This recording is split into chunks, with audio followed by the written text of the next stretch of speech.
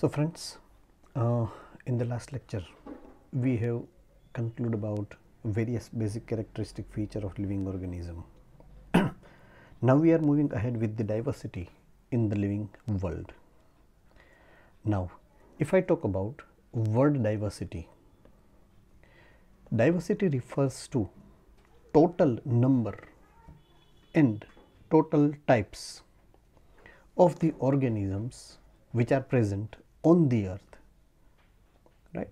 So cumulatively whatsoever kind of varieties of organisms that we can find around us is cumulatively termed as biodiversity.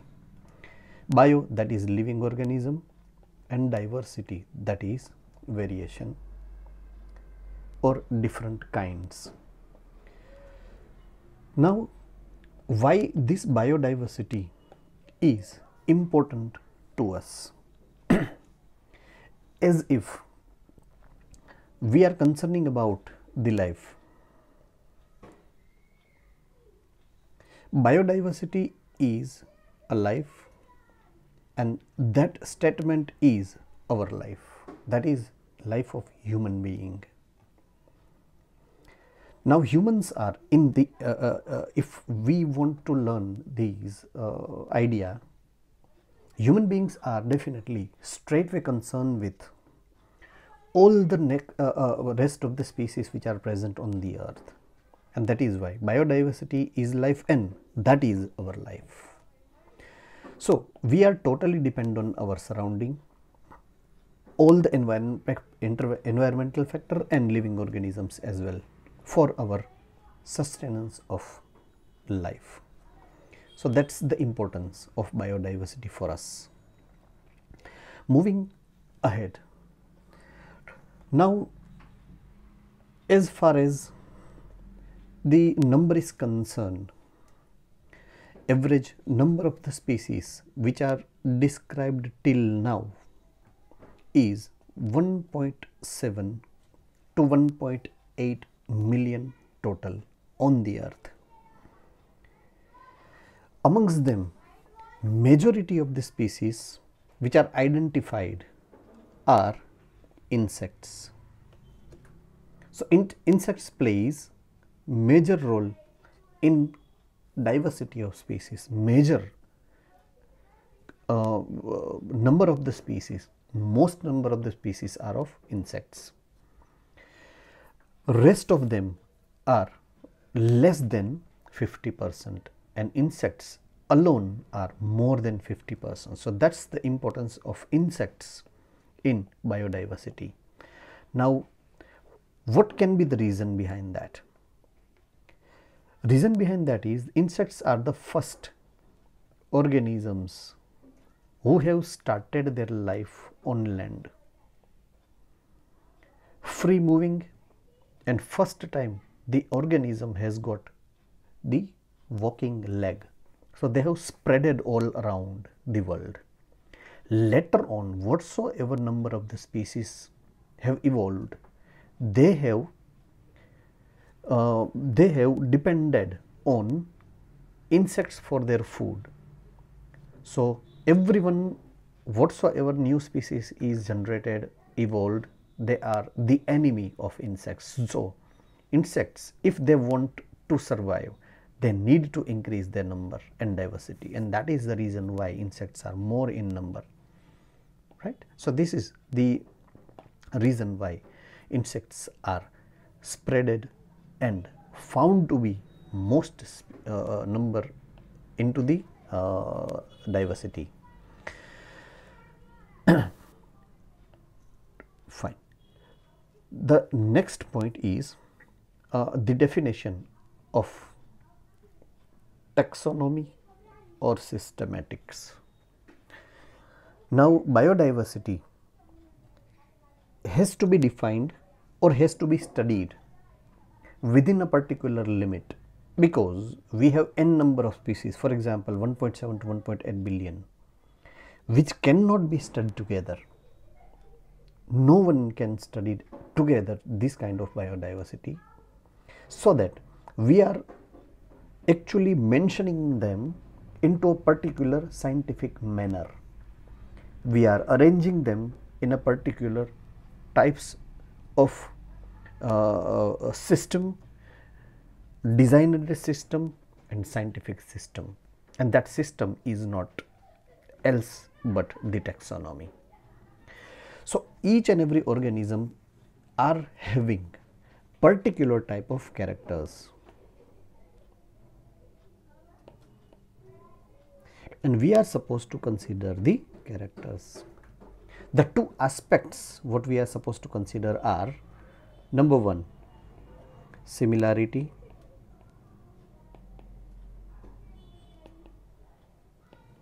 and number two, difference.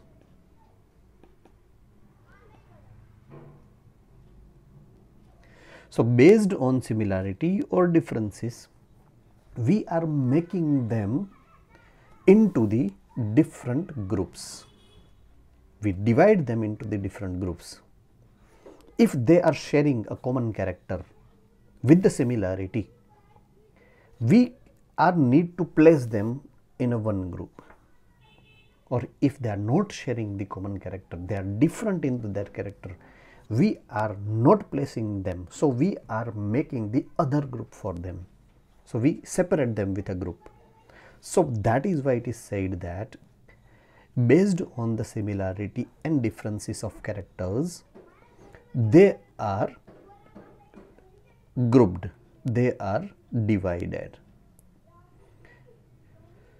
So if we go through the definition of the taxonomy, it is study of identification, classification and nomenclature of an organism.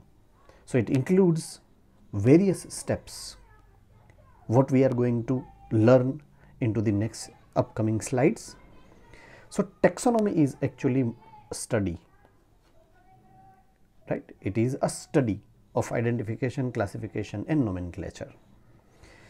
Why it is said to be systematic? Because it is with a particular system, with a scientific system, that is why it is also said to be systematic. Now term systematic or term taxonomy and system of taxonomy are given by so many different, contributed by several different scientists, which are given on the top. First of all, term taxonomy was given by A.P. de Candolle. The founder of taxonomy is Aristotle. First time this arrangement has been found by Aristotle and name was given by A.P. Candolle. Ready? Father of taxonomy, that is scientific definition or scientific division, is Linnaeus, and father of Indian taxonomy is Santa Pau. Right? So these are few names what we are supposed to remember as far as NEET is concerned. Right? So I request you to take a screenshot of this slide so that you can make your own notes.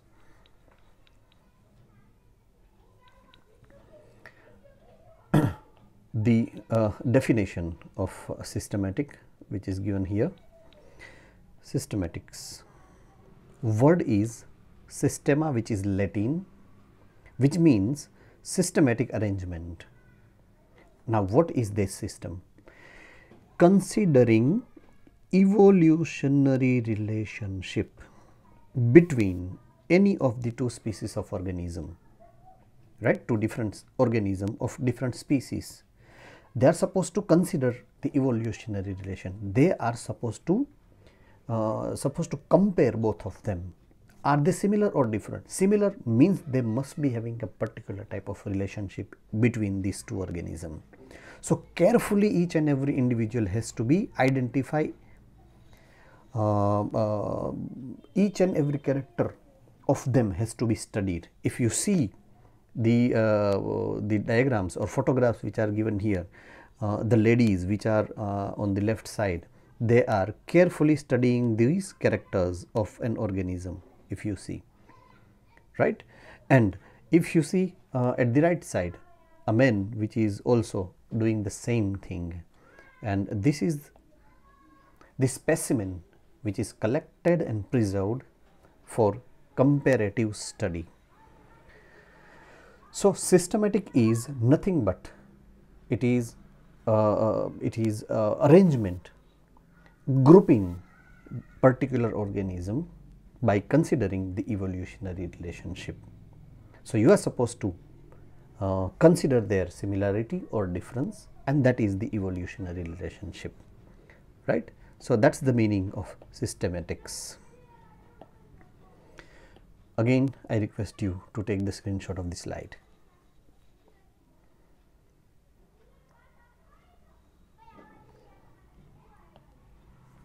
Now here comes the master, Linnaeus, a father of taxonomy, right? He actually written the scientific description in a book named Systema Naturae, right? And that book was published by Linnaeus, written and published by Linnaeus. So total scientifically description of biodiversity was first time published in 1735, and that is why he considered as a father of taxonomy. These slide also you are supposed to take the screenshot so that I can move ahead.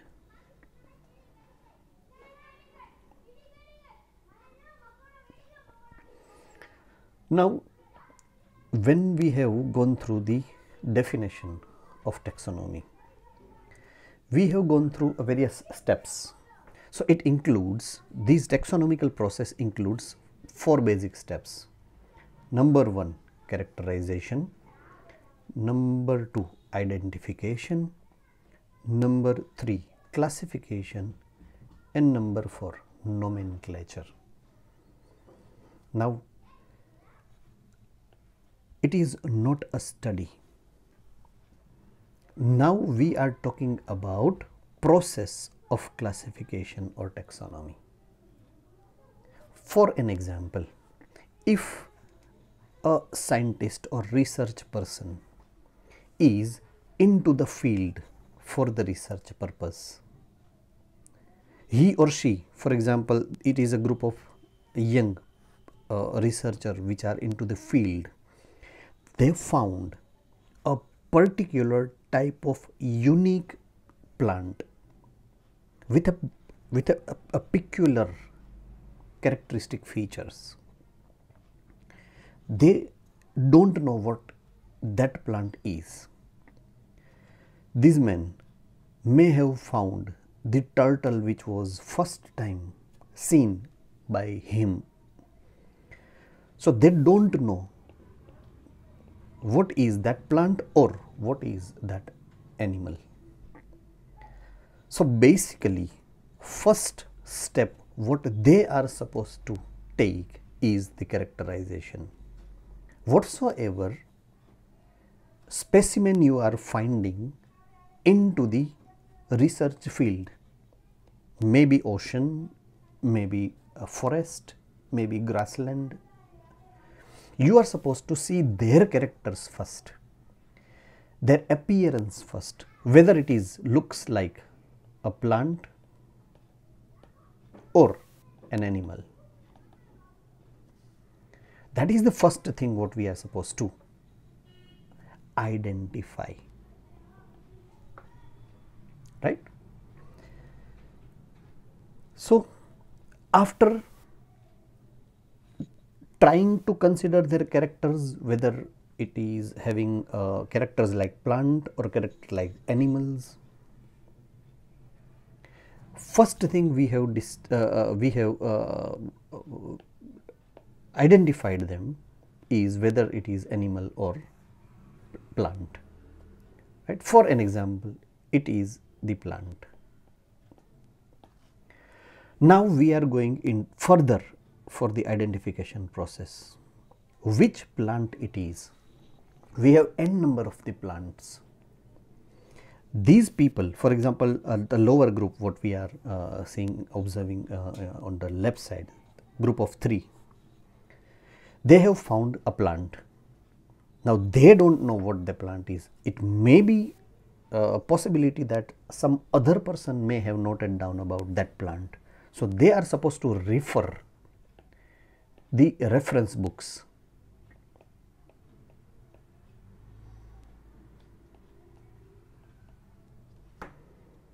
With all the characters of the plant what they have found.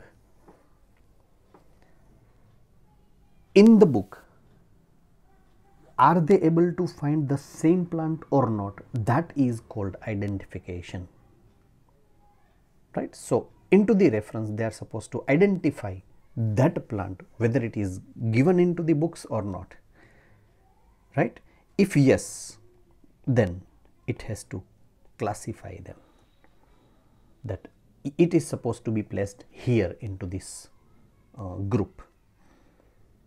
If it is not there, if they could not be able to find that plant in entire reference books, various reference books, then it means it is a new species which is found by them. And then they are supposed to name the new plant, and that process is called nomenclature. Nomenclature is giving name. So these are the 4 basic formalities each and every researcher has to go through while they are doing the taxonomical research or where they are doing the classification. I hope you are very clear about that, right? So please take the screenshot of this slide.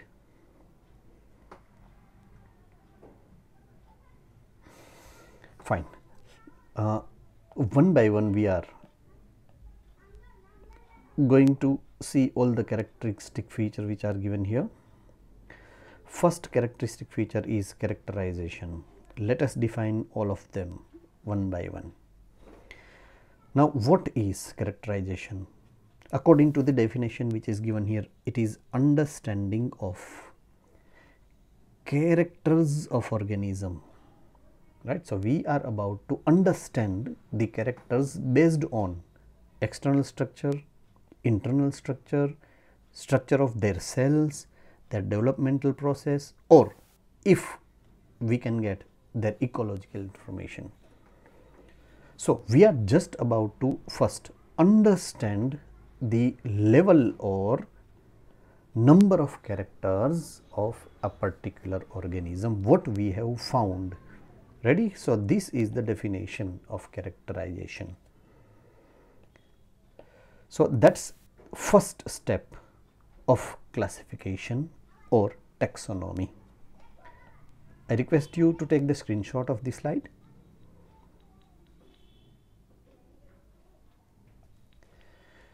Now let us talk about the second step, which is identification, and definition of identification is what?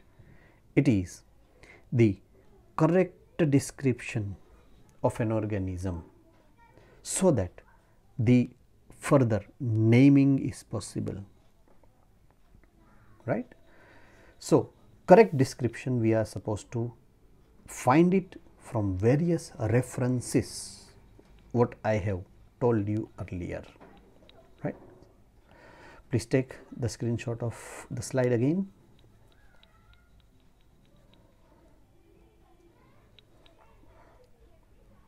Now comes the classification, the third definition. Now it is grouping of organism into convenient categories. If they are found into the reference book, then you can place them at a particular point or particular group based on their characters. So it is called classification, classifying them into a particular group. So that's the definition of the classification. Please take the screenshot. And the last definition is of nomenclature. Now what nomenclature means? It is standardization of giving names of the organism so that organism is known by same name all over the world. Now, why this is necessary? Because as far as taxonomy is concerned, it is worldwide single and unique process of giving name of an organism. Why it is required? Because for an example, if I am talking about the mango which is given here, in our Saurashtra we used to see in Gujarati keri, right, but in Hindi it is something else, in English it is something else, in Marathi something else maybe. So, local language and national language, regional language and international language all are having different name, all may be having different name. So, for example, person from local person, right, from Saurashtra or Gujarat is going to for example France and say I want curry. So, nobody will understand about curry. So, that is why all have considered that species name must be so unique and must be universal throughout the world. Ready? And that is why they have mentioned that it is standardized process of naming the organism. Ready? So, all over the world, one species, when it is given one name, it should be considered as universal name. There is no other scientific name of that particular species. Ready? So, that is called, that process of giving that name is nomenclature. Please take the screenshot.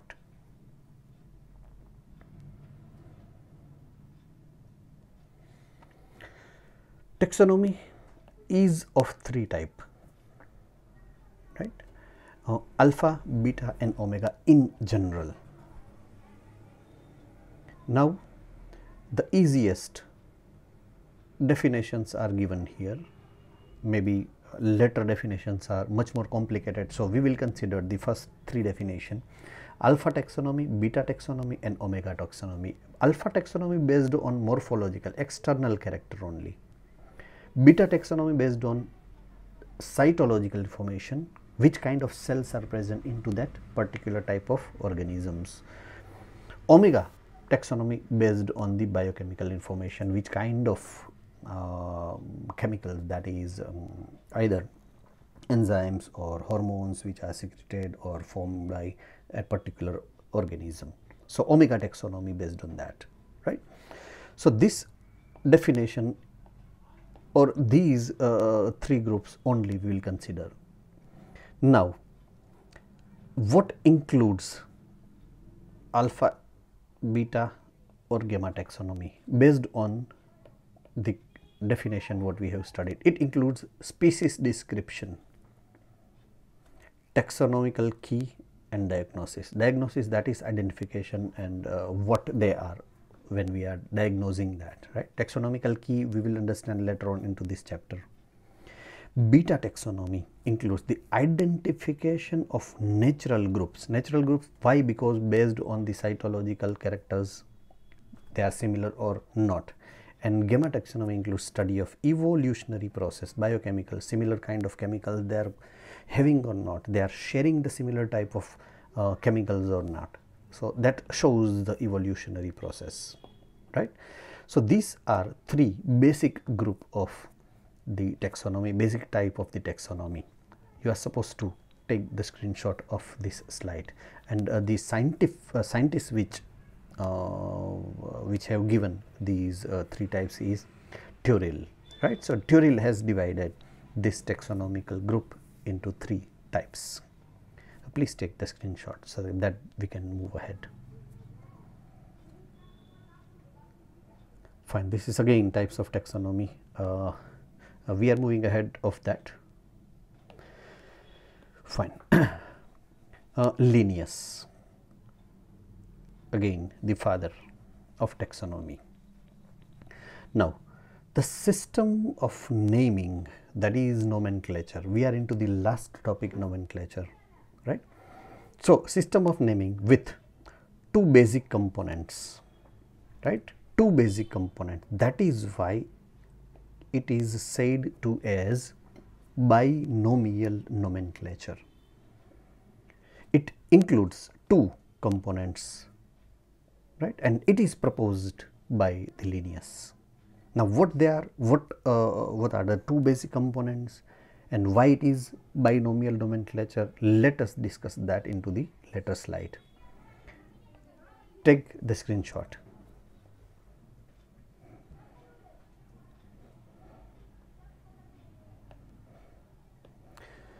Fine.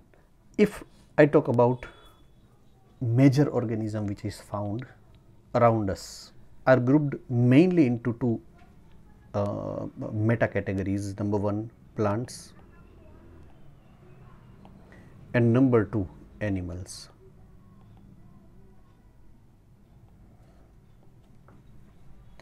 Now, plants nomenclature and animal nomenclature are different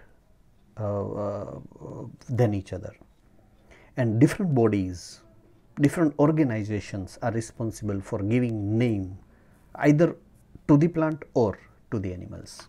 For example, if I talk about the plants, botanical name, that is name of the plant, botanical names are given under the rule of international codes for botanical nomenclature, that is ICBN.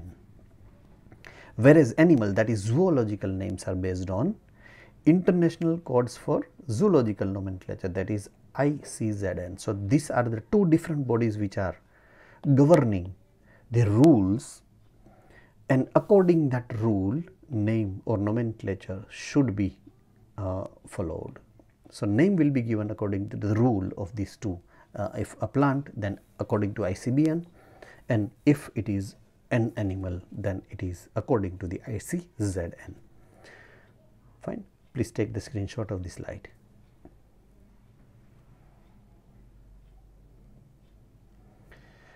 Now, what binomial nomenclature, how binomial nomenclature, and what makes the binomial nomenclature? That's what I think last discussion about the binomial nomenclature. Now, we are supposed to follow a universal rule with reference to giving name, right? So, which are the universal rule for binomial nomenclature? There are four different types of different set of rule, right? First rule is what? Scientific name are in Latin only. So, you should use Latin word, or if I want to use local name, then it has to be converted into Latin, that is Latinized, and it should be in italic if it is written down, right? With typewriter, for example, if you see here, it is italic, right? This is italic.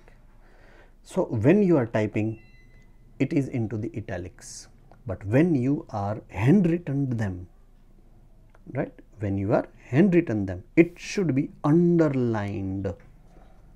Here is the example, right? You are writing Mangifera indica and you are supposed to underline them so that it is highlighting that it is a scientific name. So, this is the first rule of writing the binomial nomenclature. So, it should be written into the Latin or Latinized word, and if it is printed, it is italic, and if it is handwritten, then it is underlined separately. Ready? It is having two component, first component and second component, if you see. So, that is rule number 2. The first word is denoting genus name and it is known as generic name, and second word is denoting a species name and it is called specific epithet. Ready? So, this is generic name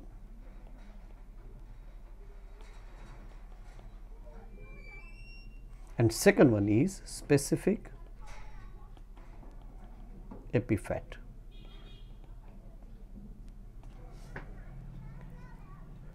Or in simple term, this is name of genus, this is name of species. Ready? So that's how you are supposed to remember them. So this is rule number 2. It include two component, genus and species, and both should be written down. Now how it can be written down, that is also a rule. So rule number 3, genus name. So genus name start always with first capital letter, right? First capital letter, then all the letters are small. It is a rule. And species name,